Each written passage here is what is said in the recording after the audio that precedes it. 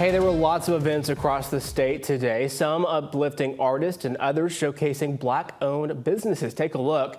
Vendors lined the streets of downtown Montgomery today to promote their products. Organizers of the event say today was all about highlighting small Black businesses.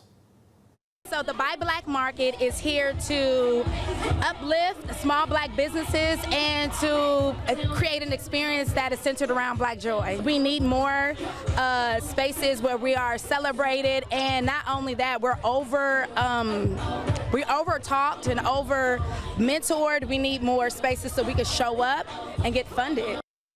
You hear the music there. It was an environment to check out, a great experience for all of those businesses involved.